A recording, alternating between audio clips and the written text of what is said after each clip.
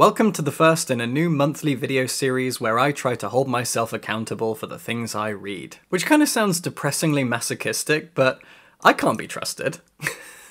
So I typically read about 15 books a month, give or take. So to give myself some wiggle room, I've got a stack of 10 books here that I hope to read in September. And as I put this stack down next to me, I remembered that I wanted to pop out to my local bookshop today to get the new Claire Keegan novel. So this is already kind of half out the window, but I'm gonna do my best. Every time I do this, it's probably going to include a few review copies that I've been given, and I'll start with those this month. This is Dragon Palace by Hiromi Kawakami. It was translated from the Japanese into English by Ted Goosen, and I can't wait to read it. It's a collection of 8 stories, and I have a long personal history with Hiromi Kawakami. Her novel, Strange Weather in Tokyo, was the first Japanese novel I ever read in translation. Reading that book like 8 years ago began my journey into an obsession with literature in translation, especially that from Japan, Korea, and China. Without her books, Books and Bao wouldn't exist. So I am particularly excited for Dragon Palace. I'm going to be reviewing it, I will put up a review video, and I can't wait. Here's something very, very exciting. This is Peach Pit,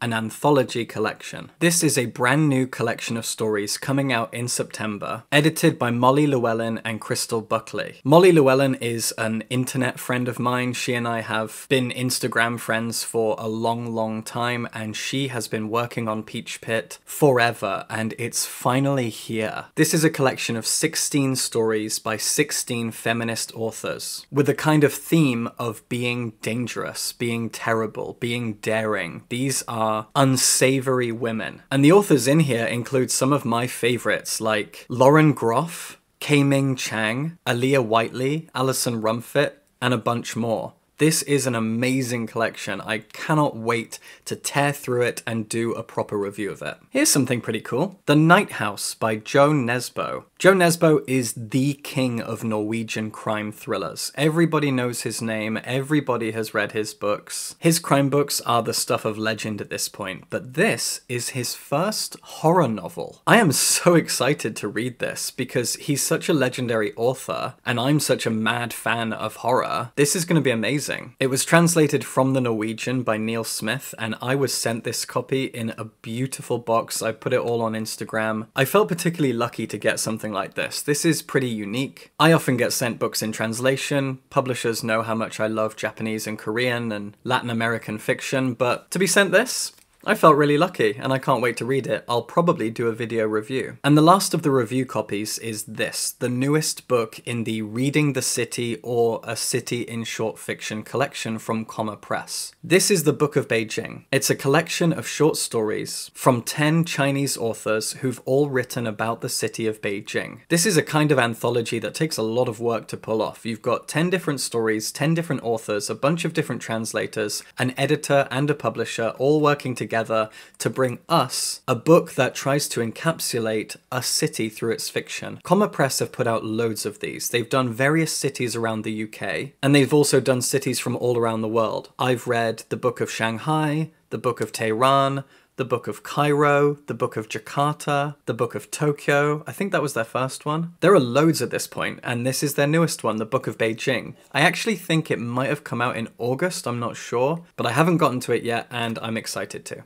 Kitty mug. Okay, so those are all the review copies. Those are all things that I have been sent and I'm very excited to check out, talk about, maybe do a video about. Everything else is stuff that I've bought, stuff that I am excited to read. Some of these are new books, some of them are not. But when I looked at my TBR, these are the 6 books that I've gotten recently that I'm most excited to talk about, most excited to just read, and 3 of them are really, really gorgeous hardcovers. I have not made it a secret that I've never read Anne Bronte. I've talked about Wuthering Heights by Emily Bronte a whole bunch. It's one of my favourite novels. I'd probably call it my second favourite classic after Frankenstein. I also love Jane Eyre. Most people love Jane Eyre. I've never read anything by Anne Bronte. And that's quite often the case. She is probably the least well-known of the Bronte sisters, and yet when you admit this to people, it's surprising how often people say that she's their favourite. She's the underdog, and yet I keep bumping into people who love her above the other two. So I'm I'm finally gonna read The Tenant of Wildfell Hall. I went on a big meetup with a bunch of amazing booktubers a few weekends ago. We went on a tour around great bookshops of central London and got pizza together. There were 27 of us, and I got to meet and befriend so many lovely people. And when I admitted that I'd never read Anne Bronte, I was more or less forced to buy this from a bookshop, and I did, and I'm gonna read it. So if any of you are watching this,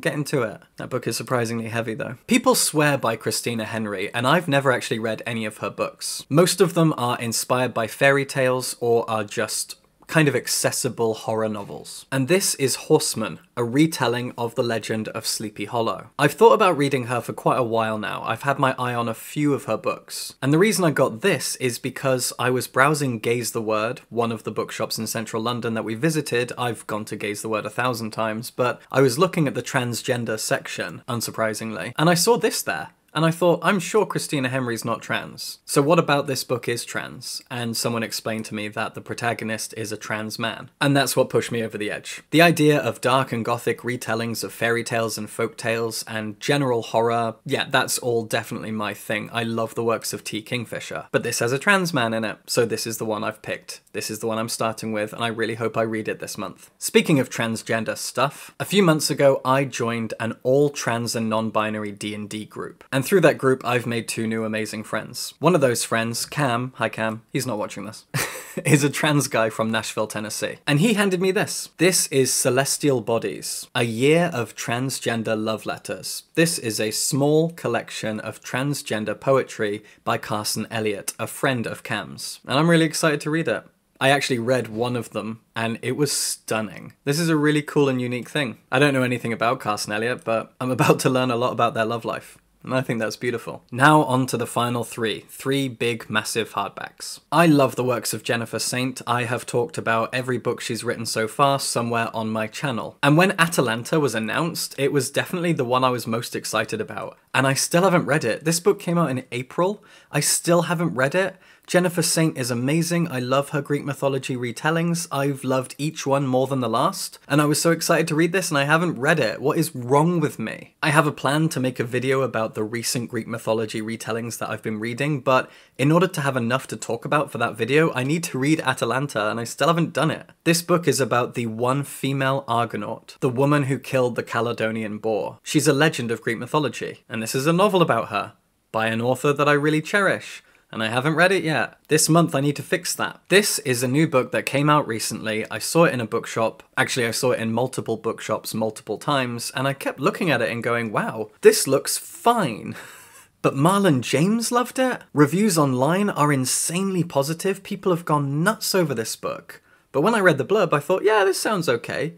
Inkblood's Sister Scribe, not a very catchy name, kind of goofy, kind of silly. This edition has sprayed edges, which a lot of people get excited about, but I don't care. Sprayed edges are nice, but it's kind of superficial. It's not a reason to read a book. But I couldn't get away from all this positive press. Everyone loves this book, and the fact that Marlon James likes it, that says a lot. It's also a book about magic books, and I don't know, I have so many reasons to think that I won't enjoy this, but I had to get it eventually. I just couldn't put it off. I knew that I eventually would, so I took the plunge. I'm going to read it. I am excited, but only to a point. I'm a bit nervous. Let's see if it's good. And finally, there's this massive, beautiful, gorgeous boy, The Square of Sevens. This is by Laura Shepard Robinson. She wrote Blood and Sugar and Daughters of Night. Both are historical crime novels that I have been really, really tempted to buy and read for quite a while now. Every time I see those 2 books in a shop or in a library, I think, yeah,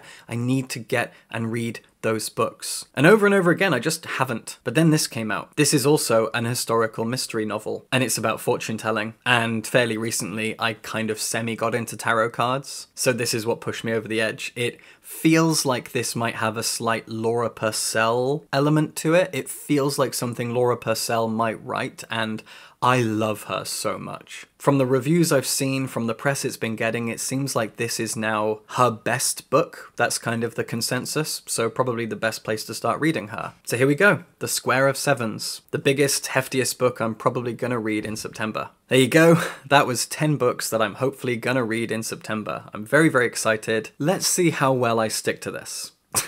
I am nervous, genuinely. It's pretty low stakes, but putting it out on a video makes it feel more important than it really is, so we'll see. Anyway, if you enjoyed this, I have a Patreon. You can support me on Patreon. I would love your support. My patrons are the coolest people. They're really, really great intersectional bookworms, so if you want to be part of my Patreon, you can, and subscribe for books.